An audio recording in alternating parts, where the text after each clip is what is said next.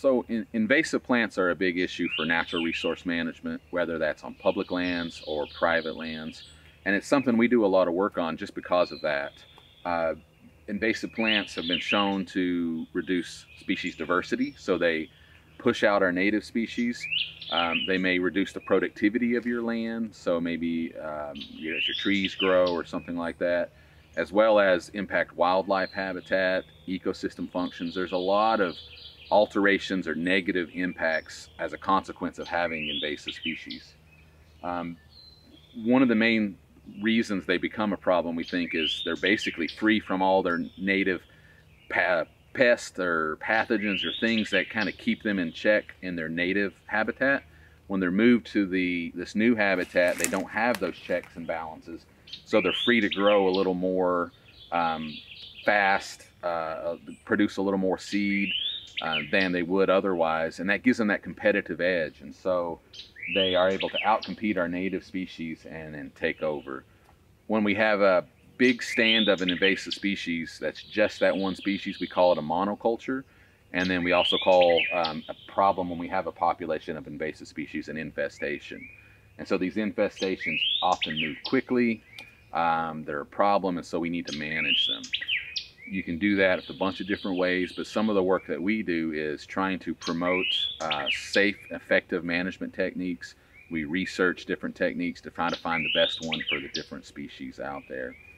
It's an issue that any landowner is going to have to deal with, whether you have 1 acre or 500 acres. Invasive species are going to be a problem on that land, unfortunately.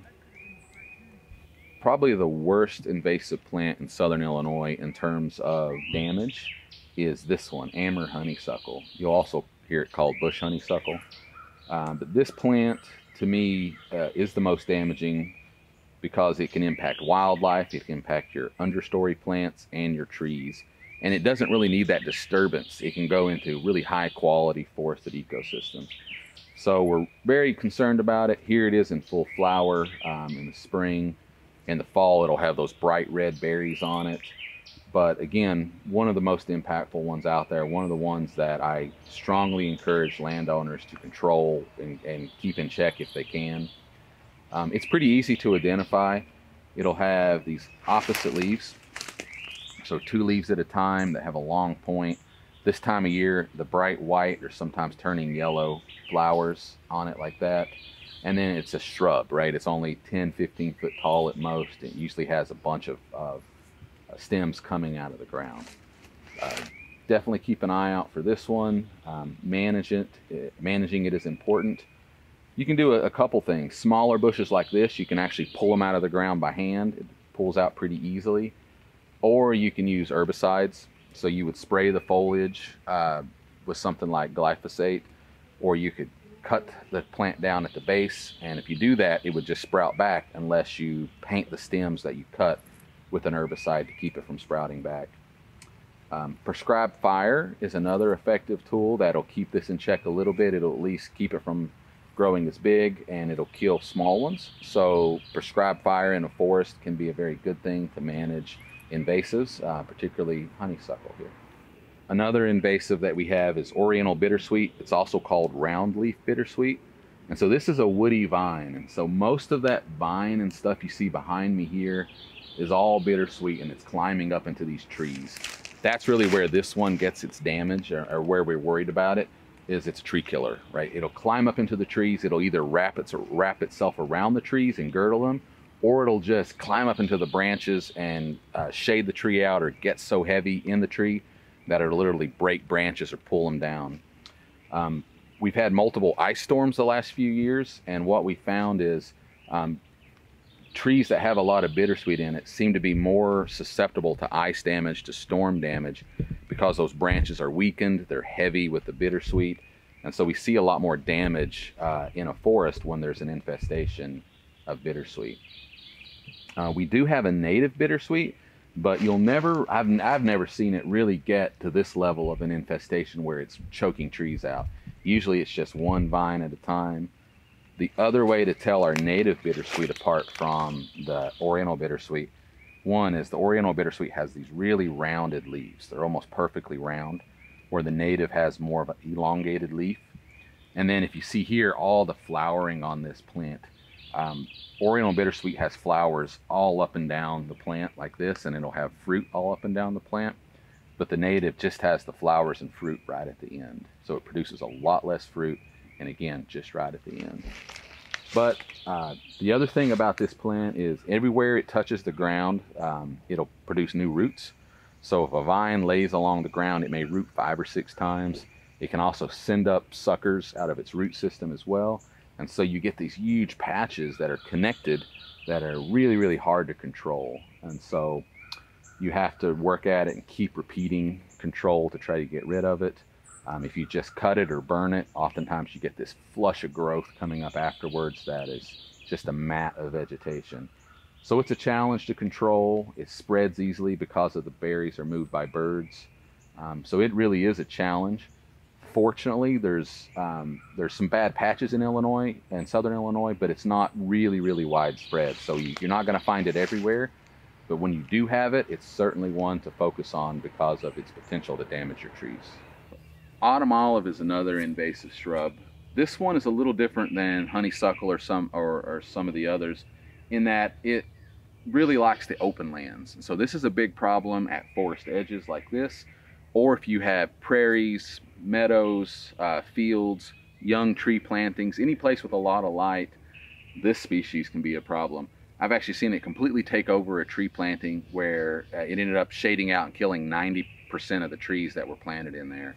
So a big issue for natural resources, a big issue for agriculture because of its ability to get into pastures and hay fields.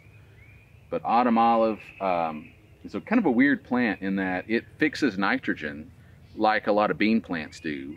So it'll actually take nitrogen from the air and add it into the soil, which is kind of unusual to have a plant that's not a bean to do that.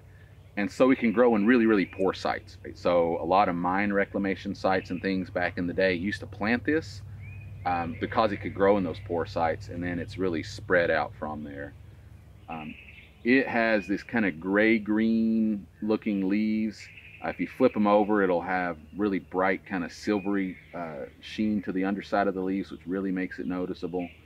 In the fall, it'll have a lot of berries that are kind of rusty red colored on it. And then in the early spring, it's done flowering now, but early spring, it'll have these little whitish yellow flowers that are so sweet smelling, it almost knocks you over. But grows in big patches, loves forest edges, and can take over those open areas. A lot of the people around here, a lot of landowners will call this Russian olive. Around here, if they say Russian olive or autumn olive, they're talking about the same thing, which is this species right here.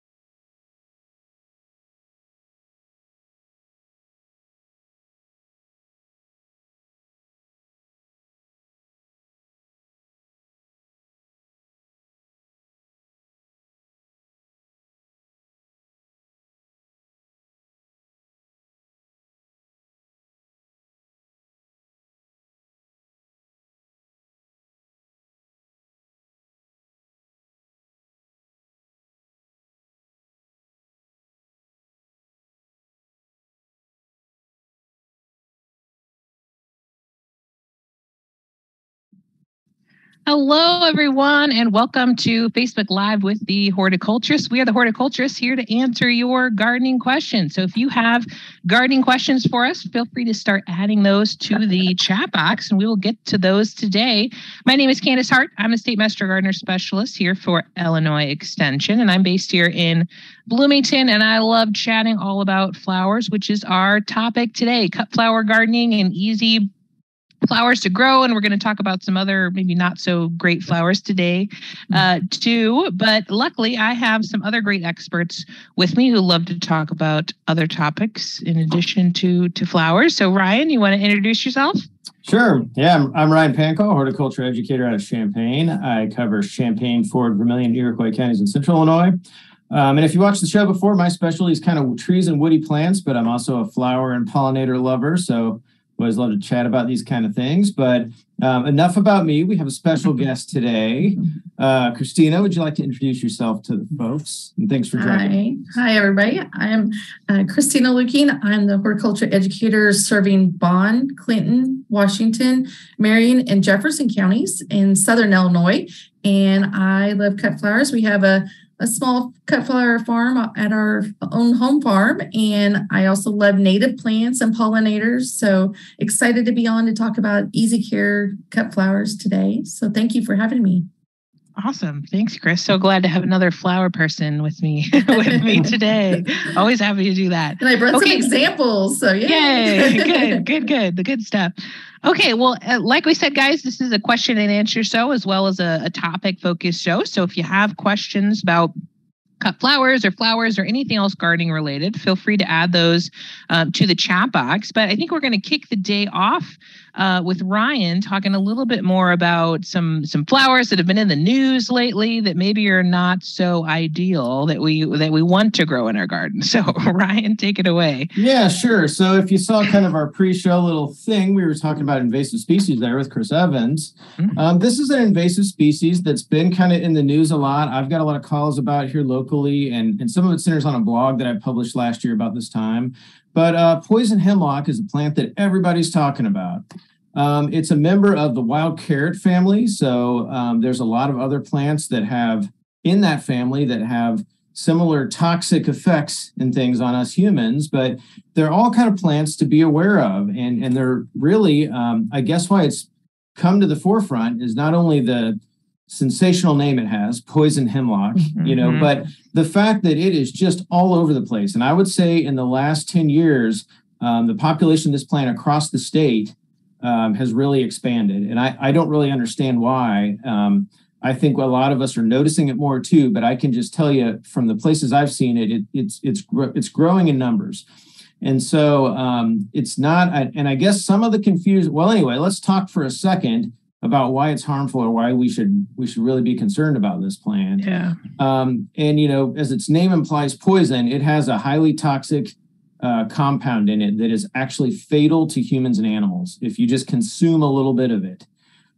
So famously, it was responsible for the death of Socrates by execution in ancient times, in ancient Greece. So, I mean, its toxicity was well known, and it was used on people in the past. So that's how we kind of know about it.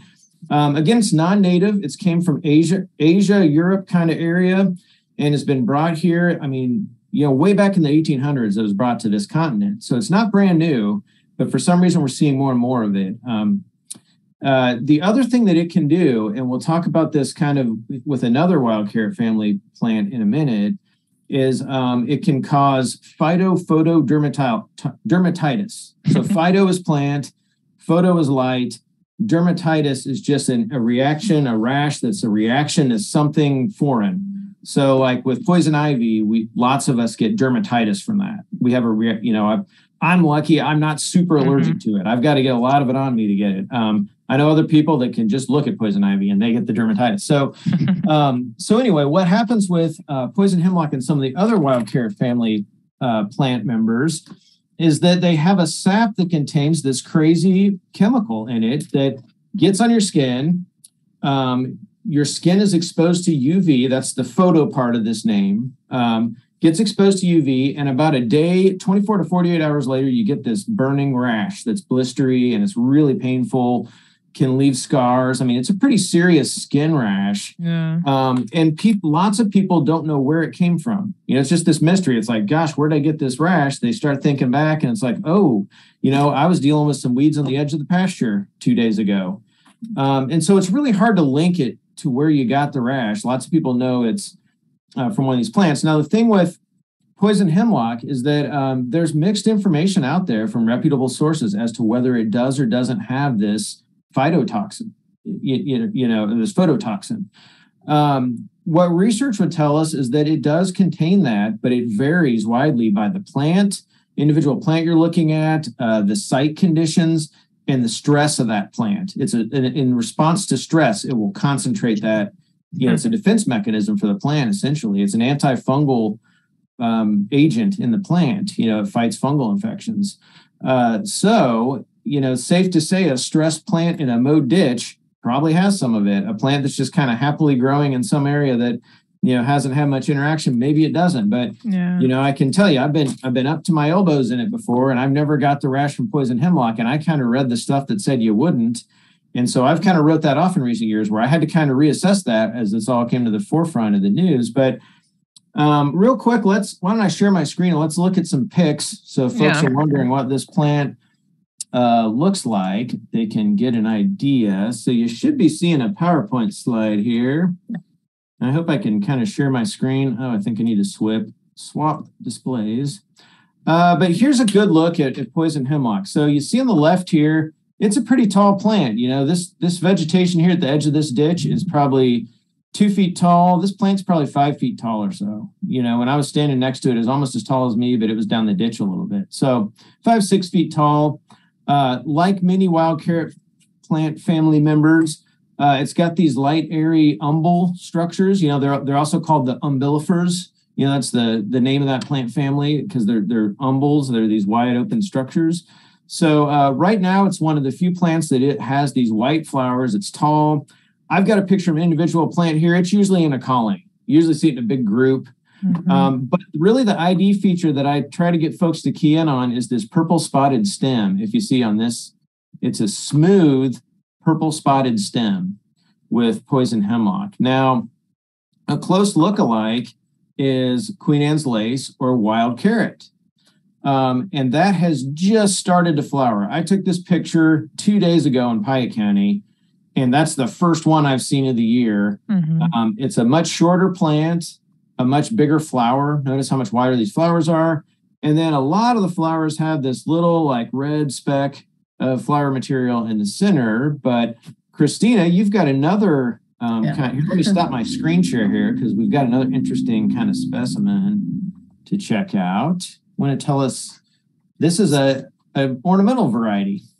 So this is, you'll see this in some of the cut flowers. It's coming now. So this is Daria, and if you can see my screen, it's got more of that umbel shape, but it does not, when it's in full maturity, whenever you're going to see it in bouquets, it's going to actually be the umbel shape with that burgundy color to it. So it turns white, but then it matures into this burgundy color, and the stem is, very rigid and it umbels the full umbel. So that's what you're going to see in it. And it's very safe. It actually has sterile seeds. So it's going to go ahead and you're going to have to reseed it the next year. I've not had it where it's reseeded itself. So there's sterile seeds, and those starting to come into like your farmer's market bouquets and things like that. And they're very safe. Yeah. As you can see, I'm using as I'm seeing the stem. Yeah. Right. But yeah, that's what I'm just showing Queen Anne's lace, just because it's often mistaken, and it's really it's a pretty harmless plant unless you're going to ingest it. Then there's maybe some toxicity in the in some of the parts of it. But anyway, so that's a close lookalike. But again, shorter plant, and it's just kind of coming into flower, where poison hemlock's probably coming out of that flowering period. The last thing I want to share, and this is wild parsnip. And it's not as tall as poison hemlock. It's got this yellow flower. It's all over the ditch banks right now, and these disturbed areas around the interstate. Like I just drove 15 minutes down I-72 to get here to my office. Literally saw thousands of plants of both this and poison hemlock in the same place.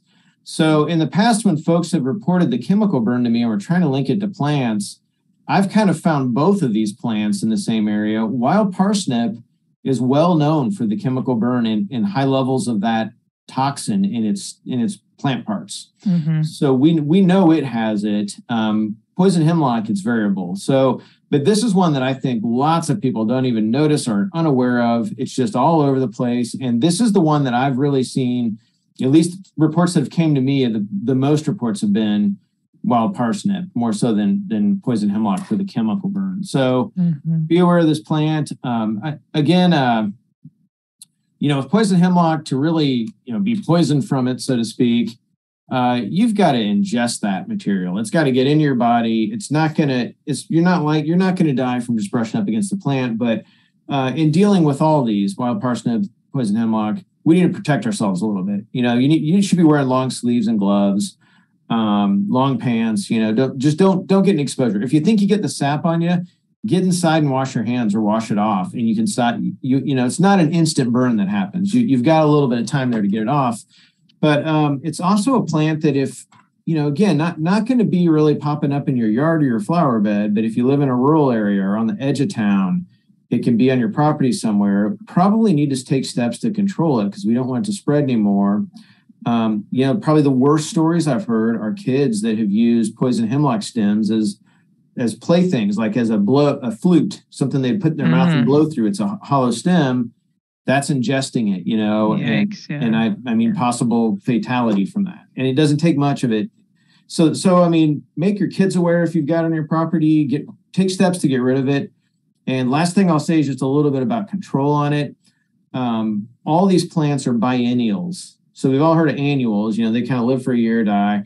Biennials live for 2 years. So the first year they're in a rosette stage, almost kind of like a ground cover.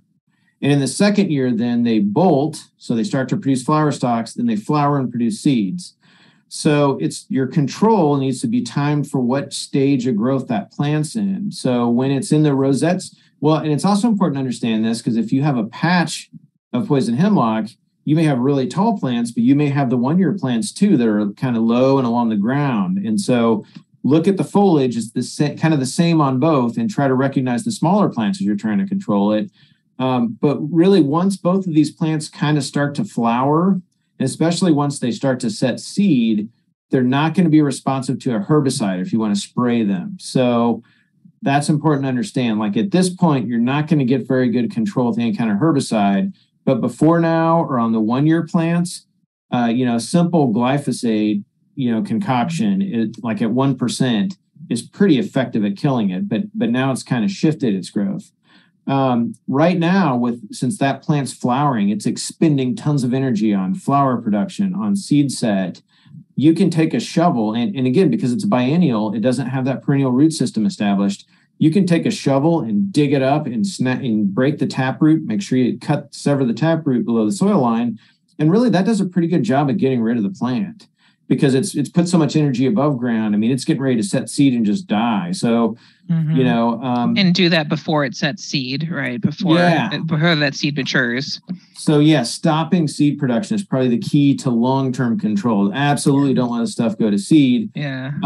With poison hemlock, I've had pretty good luck with just mowing it out of places. So I brought some soil in, seeded some turf in my front yard, and guess what came up with my grass?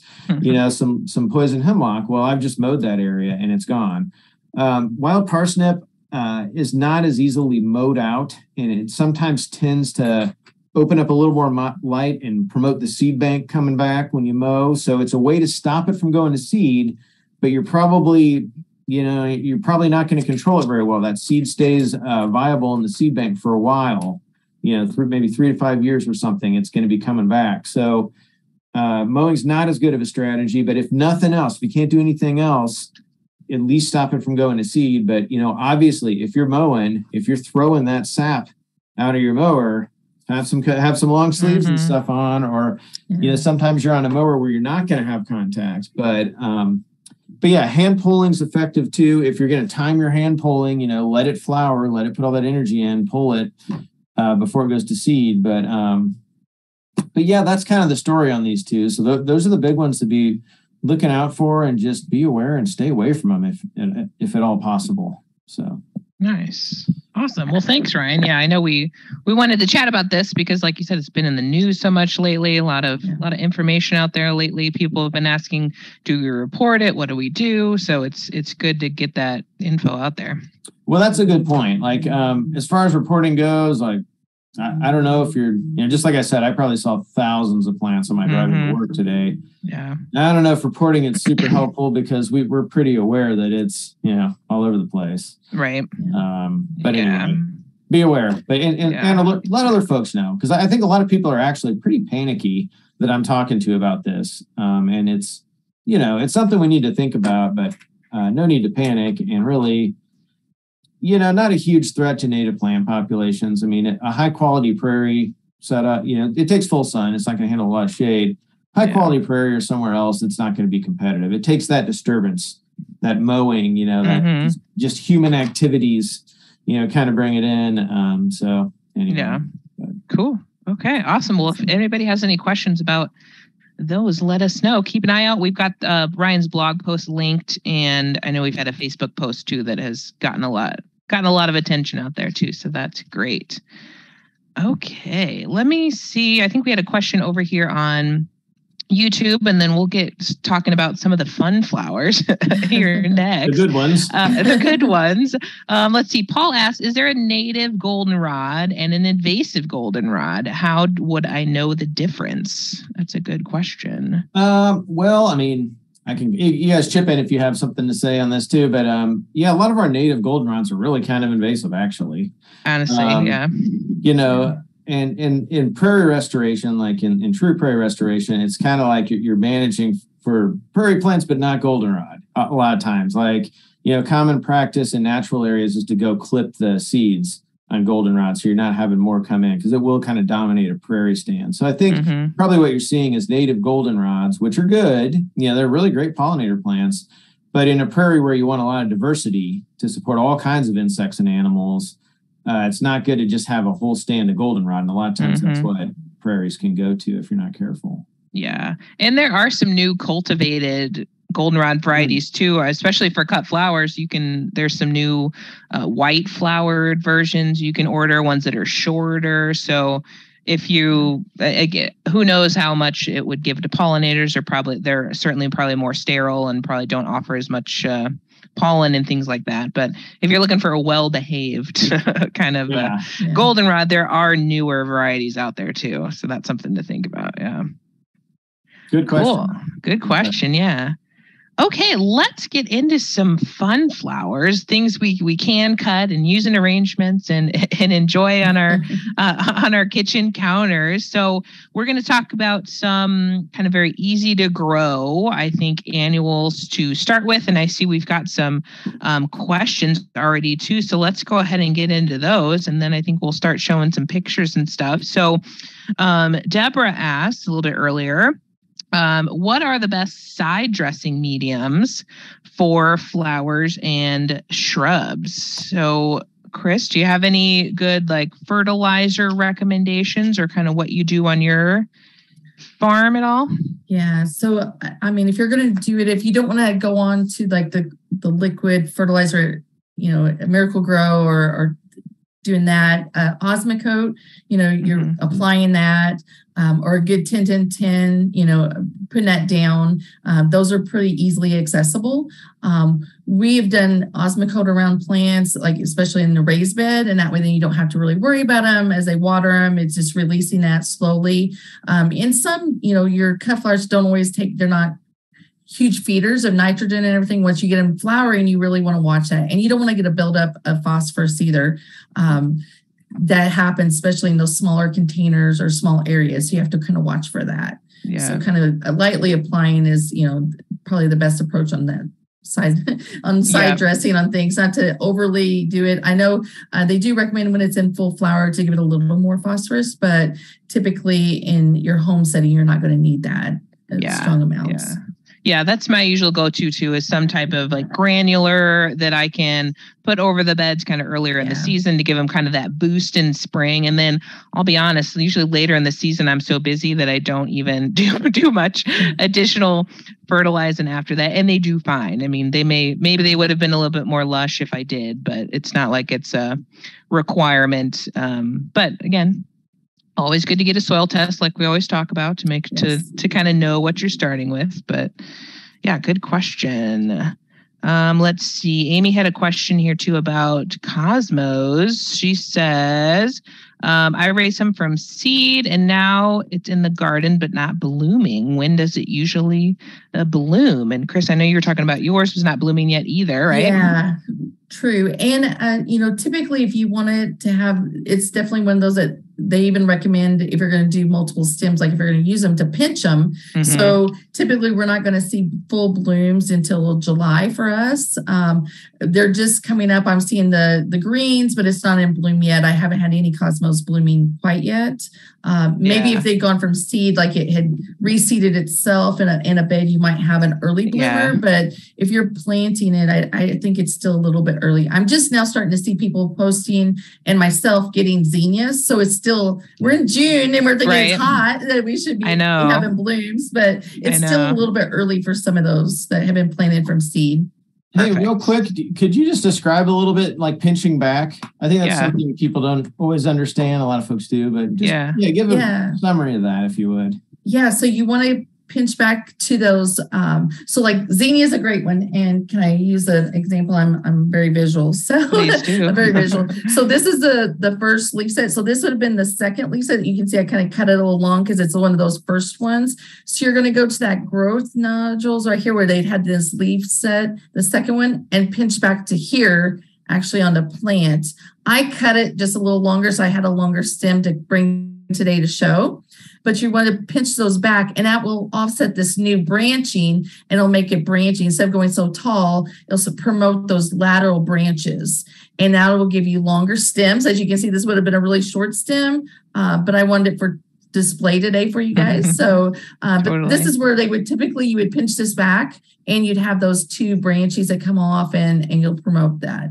But you're going to want those nodules. Yeah. And that goes for a lot of the annuals. You might be growing it for cut flowers. Most of them, it's a good idea to do a pinch so that you're going to get multiple, instead of that one long stem, like you said, you're going to get multiple stems coming off. And you typically want to do that before they start to flower, when they're still in kind of that leafy herbaceous stage. Yeah. Yes. I think where I've done it the most over the years is on a perennial on mums. Yeah. Yeah. Yes. It really does a great job of getting those nice and bushy. Right. And they'll do that in amaranth, celotias, some of those branching. They'll do it in some of those annuals that way, especially for your fall bloom and into summer, late summer blooms. Well, and dahlias too. I need to get outside one of these days and pinch back my dahlias too, because they also cool. Okay, I think we're caught up on questions, so keep them coming, guys. If you have questions about cut flowers or any other gardening topic, we are happy to talk about that today. But I'm going to go ahead and show my screen here, and then we're going to start talking about some of these mostly annuals. I think we'll touch on we can recommend to you guys that are just very easy kind of cut flowers to grow. If you're new to cut flowers, you've never grown anything specifically for cut flowers. Maybe you've had these in your garden, but you've never kind of thought, oh, I want to grow some specific cut flowers. I've got some pictures. She's got some samples there, and we'll kind of talk about some of these great flowers to try. And most of these are going to be easily started from seed, which is also what makes them just very easy to grow. So this first one here is that zinnia. That's what Chris was just showing us here a little bit ago with the pinching. And zinnias, of course, are great because there's a lot of colors to choose from. You can plant that seed, they germinate very quickly, and they're going to get to a good size pretty early in the season. So that if somebody asks, I'm starting out, what should I grow? Zinnias would you agree, Chris? Probably one of the first ones. First ones you'd recommend. And they're definitely that you have different sizes and shapes and colors, and they have bordered zinnias. There's just so many varieties that you can grow and just enjoy them. They even have the candy striped ones. So the kids enjoy those. They seem to be a good one. Yeah, love that one. That's definitely a favorite. Straw flower is this next picture here. I've got a bed of those going this season. This is one not as common as zinnia. You may not be as familiar with it, but man, is it a good cut flower and a great dried flower too. If you run your fingers over those petals, they're papery and crinkly. They're basically dry already on the plant. So you can hang them upside down and they'll keep that color for a long time. So that's straw flower. That's another great one to try. Celotias, we've mentioned that one. Lots, again, colors to pick from. Very easy from seed. And then you can also do the cool kind of crested varieties are always super fun too.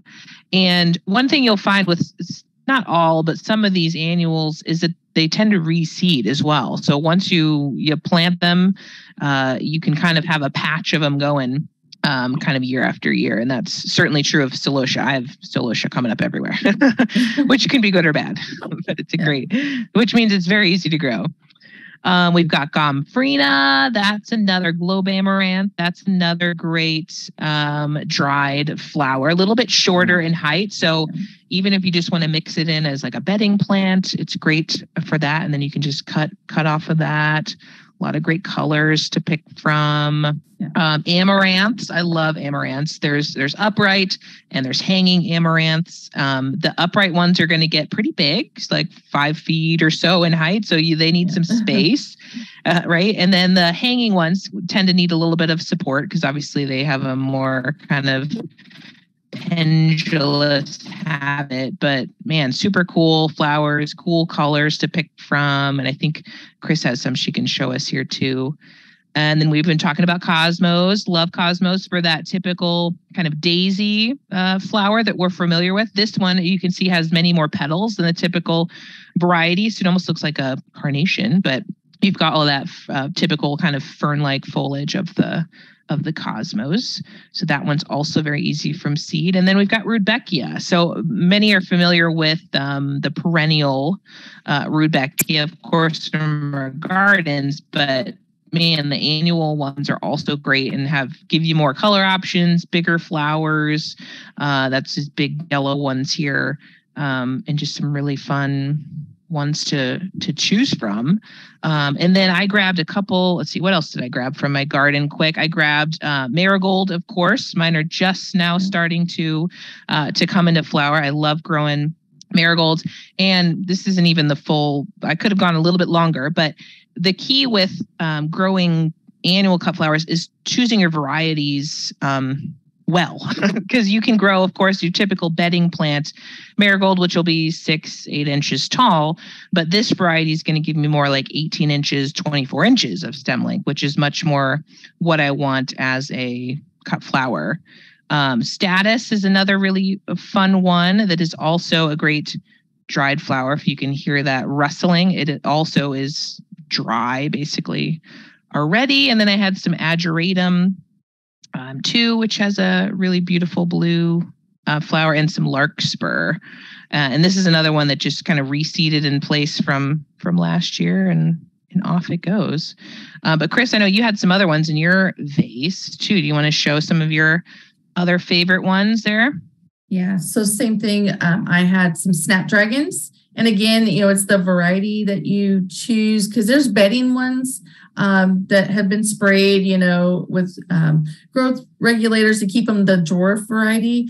We raise, and this one's a little shorter, I just cut it to fit in the vase, but the Rocket series, and it's the really tall, and Madam Butterfly.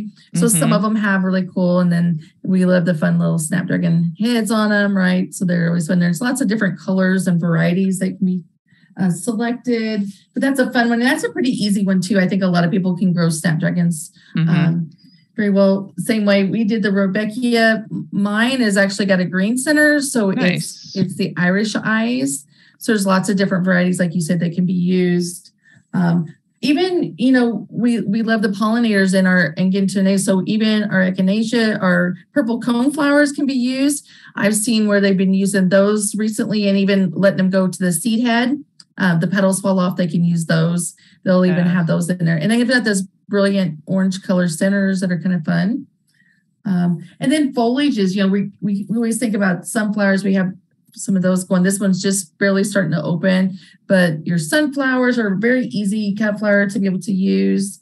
I even brought some foliages that you might have in your perennial bed that you don't think about that can be used. So one of them, as I pull everything and got stuck now, is we have herbs that we use a lot. So this is actually oregano, the second year that's gone to flower. So we'll use oregano, and you can see the leaves in the stem. That's cool. And then this one is our, of course, we love the texture and the tactile of our lamb's ear. And this has gone to seed. And so pollinators love this. It's a purple bloom on it. You can use those long spikes and you can see it's really long. So those are kind of just nice textures that you can add that are in your bed. And it might even be in your garden, having your oregano left over that's gone to seed. Pollinators love it. There was a lot of bumblebees on there, a lot of natives. Bees on there. It looks like I've got a little bit of a spider hanging off, so everybody loves it. Yeah, never know what you're going to get. Yeah, you're going to love it. And then we have a few early dahlias. Again, like we were talking about pinching. You wanted that stem. This is a side branch, as you can kind of see a side shoot that gives you that nice long length to it. But this one is black satin. It's a little early. It's a dahlia. But you can tell you don't want those. You want these nice thin, as Candice will tell you, these nice thin stems to use. If they're great big giant stems, they're very hard to use in place. When you're doing bouquet work or even just an arrangement for your table, it's really hard. So you want those nice thin stems. And so you want those side shoots. Love it.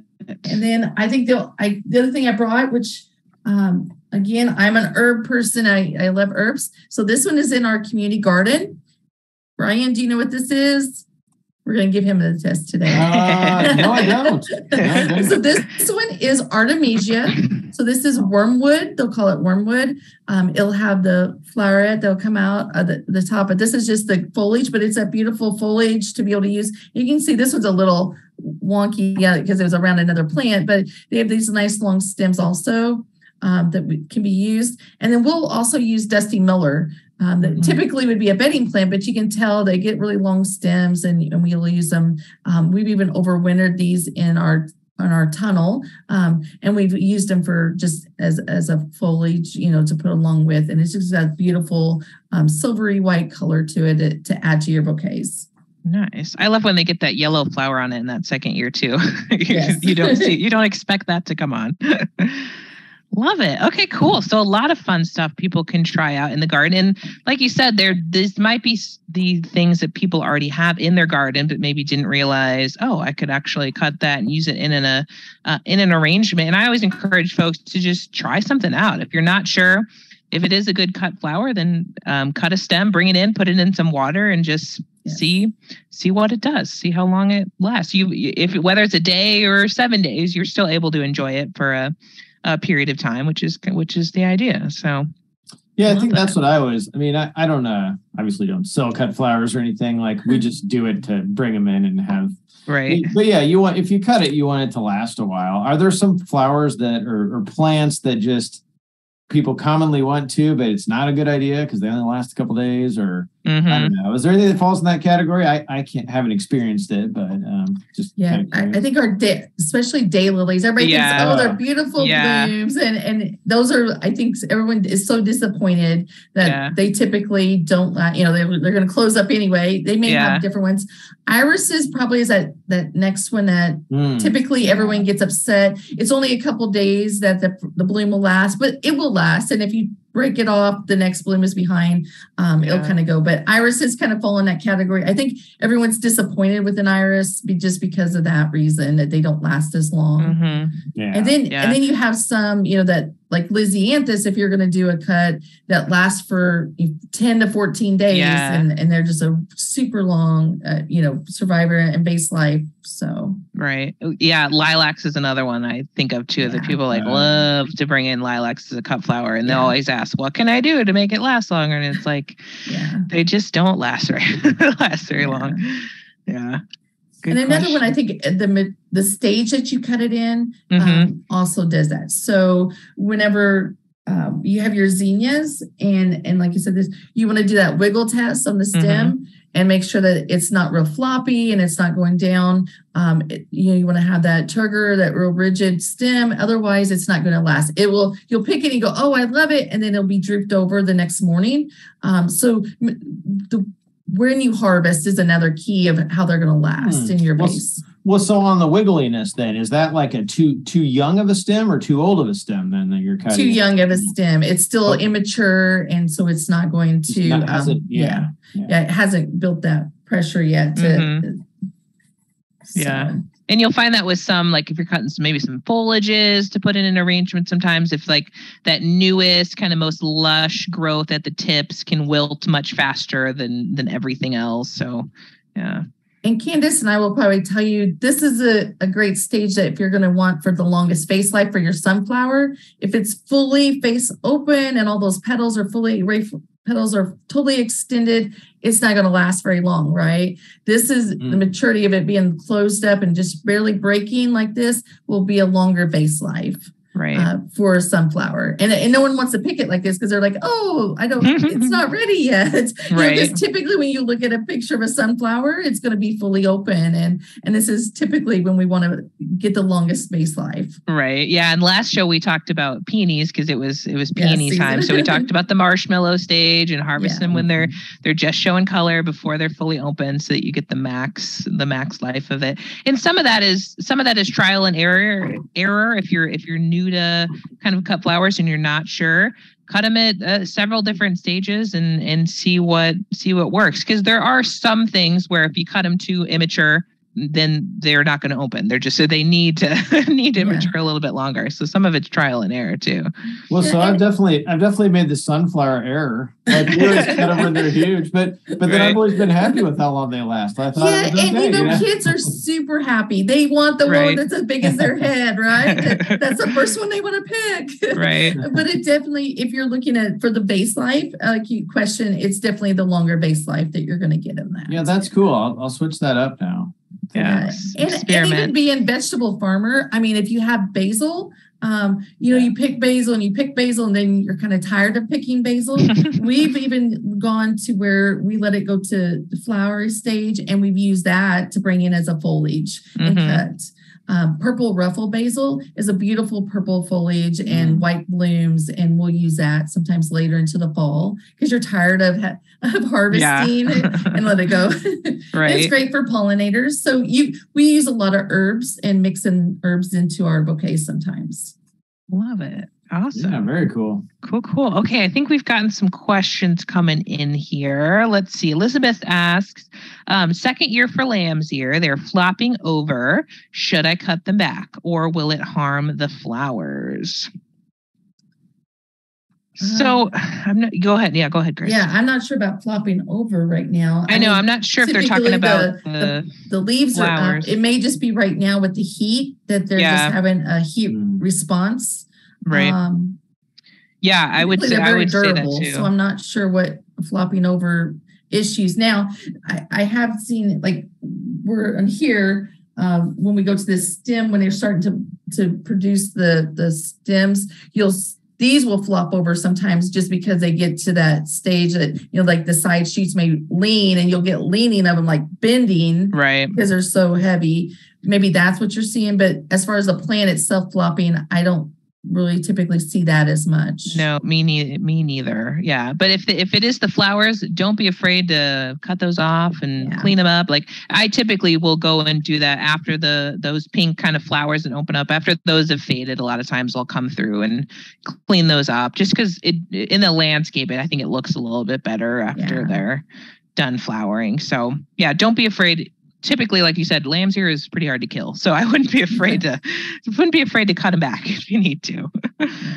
Okay, let's see. Kathy had a question about hibiscus tree. Hibiscus tree, does it need a bright sun? And I'm assuming there's perennial hibiscus. I'm assuming you're talking about the tropical hibiscus. What would you guys say to that? Bright sun. Yeah, I would say too. Yeah, I would say too. For flowers. Yeah. Yep. Yeah, exactly. I think it would survive in a maybe part sun location and be fine. But if you really want those big, bold hibiscus flowers, I think you're going to want bright sun. And if you're moving it, let's say you had it inside or in a shadier spot, just like with anything, go slow with it potentially so you don't sunburn anything. So move it to the sun for a couple hours one day and kind of move it back and kind of do that a couple days before you go straight to blaze, especially with 90 degrees outside and blazing hot. Yeah. But I'd say the same answer. Okay, I'd say the same answer holds up for the perennial hibiscus, or Rosa Sharon is what I'm thinking of. It needs time to have all the blooms. Yep, totally. So. Totally. Yep, good point. Let's see. Marie had a question. Oak leaf hydrangea. When and how do I prune it? Ryan, you want to take that one? Well, sure. So in my garden, it's blooming right now. So, I've always got to think about this spring flowering versus summer flowering. So that's a spring flowering plant. And so then, that's going to have the bloom right away. So that was a bud that grew last year. So just correct me if I'm wrong here. I've always got to think through this with hydrangeas. Yep. And so you want to prune that or take those. You want to do your cutting right now, right? As soon as it gets done flowering, or if you're cutting it for flowers, you'd be taking those and doing your pruning like right after that flowering period to preserve the flower buds, because then it needs the rest of this growing season to put on next year's buds. Where if we commonly prune woody plants with respect to health, there's two different pruning objectives here during dormancy. So when we prune during dormancy, we're just disrupting less of the plant's life. It's better for the health of the plant. I tend to prune a lot of things during dormancy and don't care about the flowers for that reason. And if it's a stress plant, think about that. You don't want to probably shouldn't prune a stress plant, I guess, in the first place. But if you're going to prune one that you think is stressed or it's not doing great, you need to prune a few limbs. Like I'd probably sacrifice some buds to prune it in winter. But to preserve the buds, you're going to want to prune that, very soon. Like once it kind of gets its flowering happening here. So then again, it has time to put those buds on before next year. That brings up another super great one of Annabelle hydrangea, or the hydrangea arborescens, all the different cultivars of that. And I was just looking at mine just in the last few days. They're just looking spectacular, full of blooms. But I almost view that harvesting some of those blooms off regularly, like we do it just for us, like we do cut flowers just to look pretty on our kitchen table.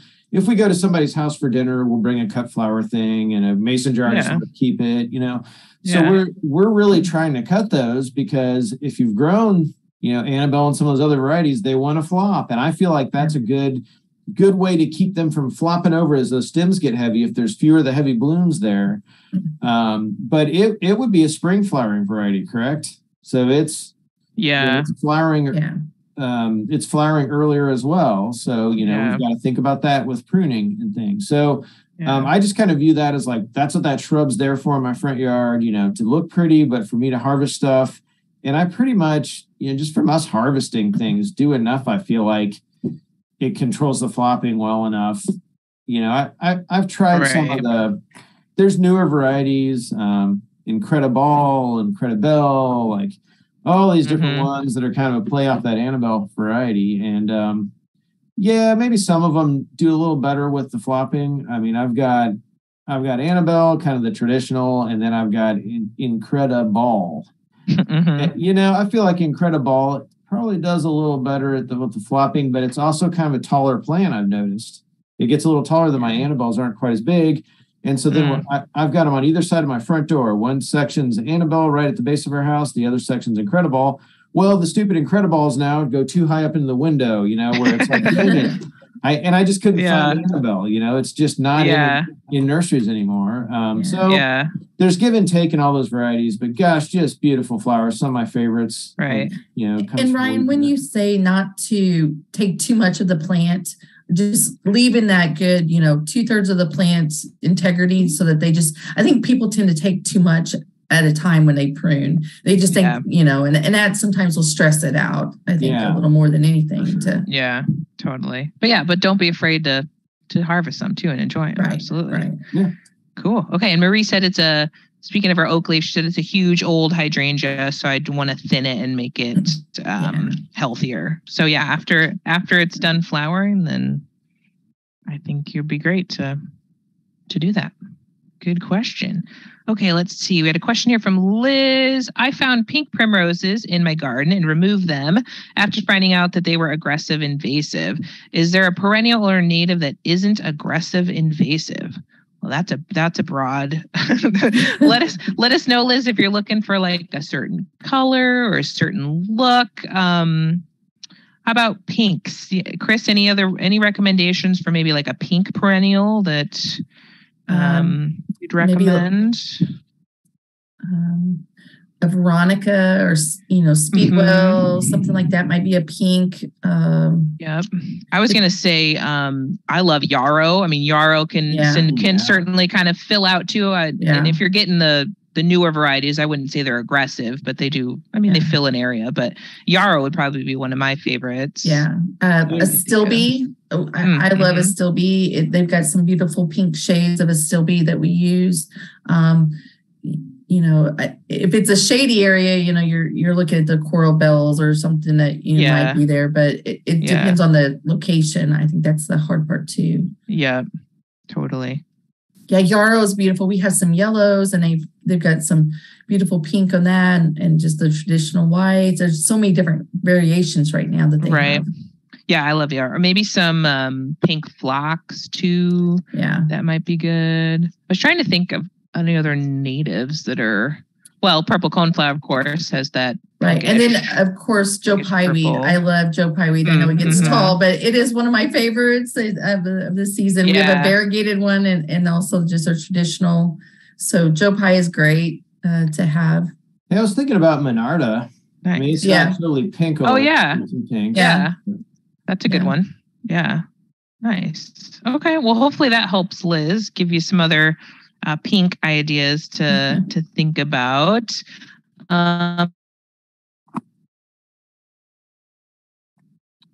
Let's see. We've got a question over on YouTube. What size should they get before I transplant outdoors, and can I transplant throughout the season? And did I cut out there? I know my internet was. Yeah, just a little bit. Or did you get that? What was the plan? You said bring it outside. Rudbeckia. So what size to transplant Rudbeckia outside, and then can you transplant throughout the season? Chris, what do you do with your Rudbeckia? So we've done in fall, pull apart and divide some. They're pretty hardy. I would say you don't want to have it to be a flower and have all that energy. Typically, you want to leave it in that 4-inch or below to kind of start it out in the spring. Even when you're doing seeds, we've done it from seeds or little plugs too. I think through the season, you want to leave it as it's blooming, but we've divided it again then in fall and transplanted it and had success with that. So I think, just the heat of the summer is really, it just stresses everything as it's blooming for annuals and even perennials. I think you're kind of seeing. So you just kind of have to watch it because you have to really take a extra care to make sure you're watering it. Yeah. And this week, of course, is very extreme, right? So everything is seeing a lot more stress. I think you're seeing a lot more stress on things this week and into maybe next week that you typically wouldn't see this early in the season. Totally. So, that's a difference of this year. But I think if you do it spring and fall, you're going to have success with Rudbeckia. Mm-hmm. Yeah, I usually just do a spring crop, and I found them to be. You get a little bit of a cut and come again after you harvest. You'll get, and talking about the annual Rudbeckia, you'll get another kind of flush of shorter stems that are still usable. So I usually start inside as small kind of plugs, and then transplant them out to raised beds in the spring. But some of the varieties will come back, and they'll reseed, and so you might be able to move them at that point, if you need them moved out. Well, so I don't know about both of you, but I know this week I have totally tested all my sprinklers and watering. I was at 11 o'clock last night messing with hose connections, and it's gosh, I need to get this stuff organized. Right. Yeah. But it's been a struggle this week to get water to all the places I need it because I haven't. Everything's disorganized from last week. Same here. I had a sprinkler. I had one that was not working. So I'm like, oh boy, better go get it. Now is not the time for this to not work. and then everybody will be short supply on hoses and watering cans and everything. Exactly. Right now. Cool. Okay. I think we are caught up on questions. So keep them coming, guys. We've got about 10 minutes left. If you have other questions, we'd be happy to answer those. But Chris, any other tips? Let's say someone did want to start a kind of a designated cut flower garden. What would you recommend to start with? How would you get started? What do you think would be the best place to get started? Yeah. I mean, if they're going to do a cut flower, definitely going with, again, the zinnias, the cosmos, getting some of those, plants. And I guess it would depend too on, you want the stem length, but you also what height there is. You don't want to put it, like Ryan said, right in front of the window, right? We want to think about the size that we're going to have in the spacing. We will put, typically we'll put zinnias pretty close so that as they grow, they will pretty much take over and suppress the weeds. So we'll put them, as you kind of seen in the areas, you can put them pretty close together, within 4 to 6 inches, and they'll fill out, they'll get that. But you have to be cognizant of the height that you're going to get on some of those, especially late season height on those. Again, your cosmos are going to get a little taller. So it's where you're going to be at, in your area that you want to do. Having a good soil drainage, right? Everything, they are a little more drought tolerant once they get going, but you want to have well-drained soil. They don't want to have wet feet. I will say that zinnias are great in the beginning of the season, but you got to think about late season. As they continue, you're going to see a little more of chances of powdery mildew. They tend to have a little issue of fungal issues. They'll have leaf spot a little later into the season. So if that's something right in your front of your house, you may not want that there. You may want that in a designated area. So thinking about, as it continues to grow, is that going to be the right choice for me is another big thing. Right. Purple cone flowers, things that are going to come back may be a better choice in that instance of it. Using throughout, again, using some of your foliages, like what are you going to use? That might be a choice to add in there. Marigolds, they have white marigolds. So it may be that you have a certain color schematic that you're wanting to use. If you're wanting purples and whites, making those selections based off of color. If you're, that may be some choices that you can choose it on your cut flowers also. And then what time of the year are you wanting to harvest?